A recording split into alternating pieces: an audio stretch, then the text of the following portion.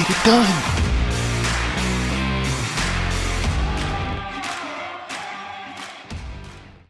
Appointed Outdoors is brought to you by Under Armour.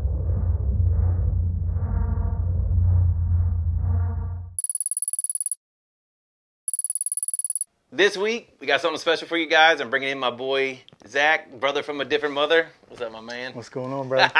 All right, so we are headed to Ohio on a turkey hunt. What do you think, my man? Y'all, I tell you what, we got a treat for you. This is gonna be a good one for y'all to see.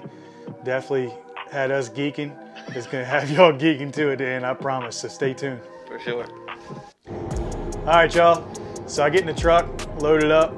I'm headed from the Eastern Shore where I live out to Bucky's place. It's about a 2-hour ride. My man is waiting on me. He's been called me 5, 6 times. Man, where you at? Where you at? I was late a little bit. Yo, what up, homie? You got that Zoom on there? Cause I need it. Yeah. I know you ain't got no confidence in me, but I got you a Snickers bar. I got you a Twix for later. A Gatorade you told me you didn't want to drink, but I got you anyway, babe. I got you a beef stick. Hot too. Hot beef stick. So I hope you got gum, cause I ain't smelling your breath all day. And yep. Let's go get a goblin, baby. Here to go. We get in the truck, we start heading on down to Ohio, and we are excited, man. Every time we travel, it's always a good time. The fellowship that we got is just something special, and I love the bond that we got, and I'm happy to share it with you guys. So we show up in Ohio. First day, we get there, we go up top, start hunting immediately. We're eager to get in there and see a strutter. And we get up there, we hear some birds hammering. Pretty windy, I think, the first day, right? Windy was yeah, it was pretty windy. Sure. Couldn't really hear that well, but we had a bird hammering and we're trying to find them. Hey, what's going on, guys? Zach here with Appointed Outdoors. Me and Bucky, we're out here in Aberdeen, Ohio. We're super pumped up. We're here for a turkey hunt, 3-day turkey hunt. We're gonna get set up here, see if we can get a bird striked up, and see what we can get down for you guys. The thing that made it really hard on that specific hunt is that we were on a power line and we're in the same level as he is, and he can see us.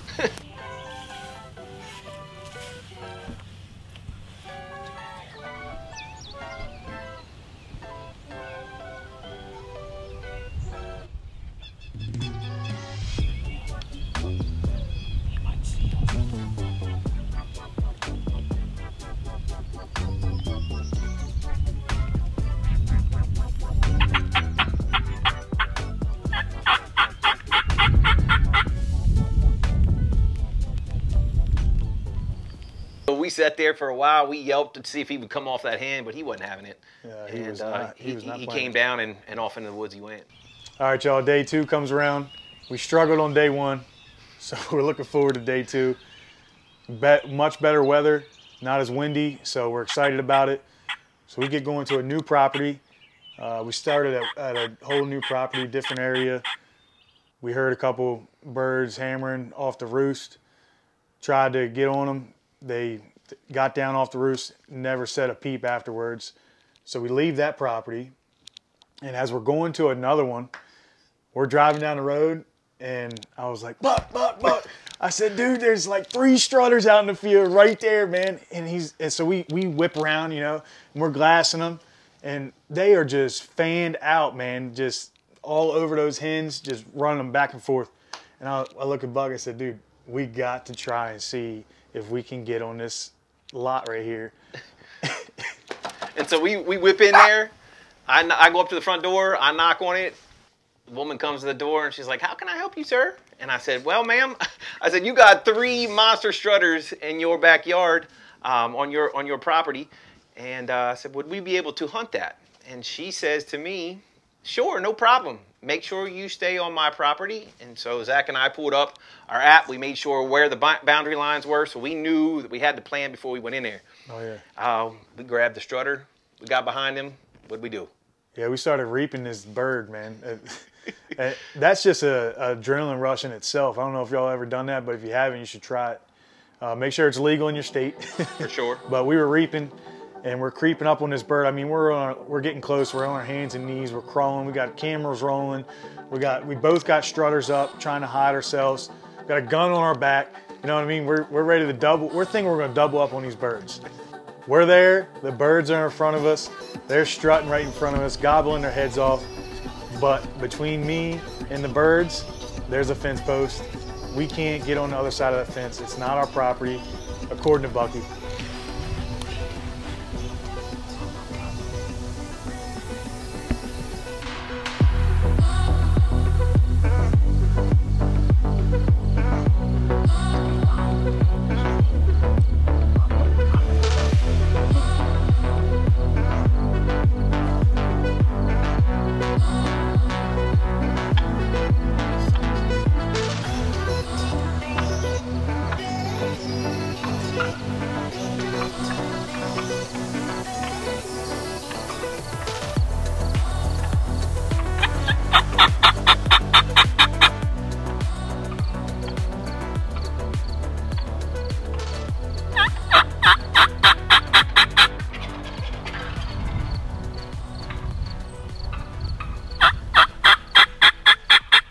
That's what she said. I asked him 3 times before we tucked our tails and got out of there.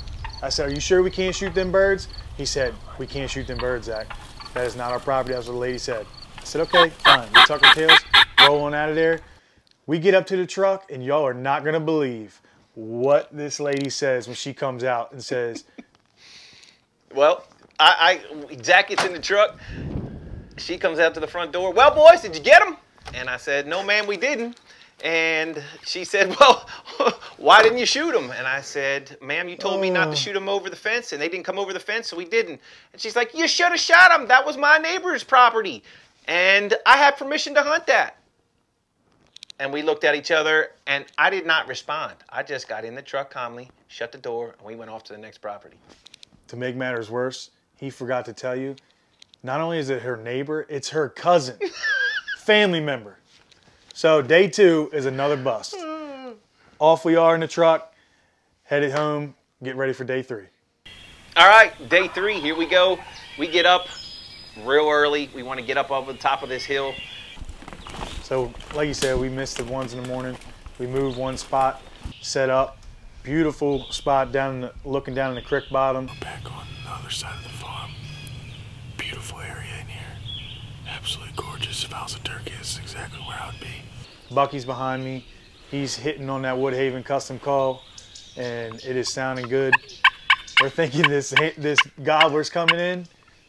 Well, lo and behold, here comes a yote flying into the scene. I mean, he was coming right to the decoy, and then as he comes up the hill at the bottom of the creek, he slows up, right? Yeah, he puts on stealth mode, dude. He And just Buck- goes in stealth. And honestly, I was like, what? I asked Buck, I turned around, I think I said, what was that? Yeah. And he's like, it's a yote, it's a yote, yote. He said, shoot him, shoot him, shoot him. Here we go, get him, get him. So I'm like, all right. So he starts creeping on up, and then take a look, see what happens.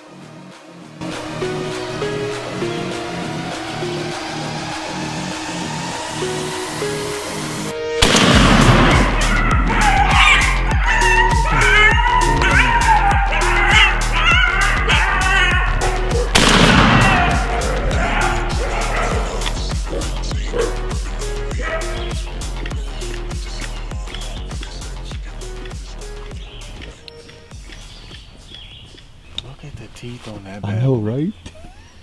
Goodness. Oh, boy. Yeah, he done. He gone. He gone. That's that Brownie Max's, baby. Oh, goodness. Dude, that's sick. Hoss, look at the hole in this thing. I know. I'm going to come over here and check it out. Bro, If that was a long beard, yeah. Ooh. Got down there, finished them off. We turned that rope hunt into a yote hunt real quick, baby. Amen. You guys know when you hit the woods, sometimes you got to make that switch, go from hunting what you planned on hunting to taking out those predators because they are hunting the same animals we are, right, Z? Absolutely. Hey, guys, stay tuned. We got a special treat for y'all next week. My man Bucky is going to be in Maryland on a throwback hunt. Within the first hour of the season, he punches a tag. So if you haven't followed us on Facebook, make sure you do. Instagram, YouTube, and give us a follow. We love y'all's support. And as always, God bless. Appointed Outdoors was brought to you by these fine sponsors.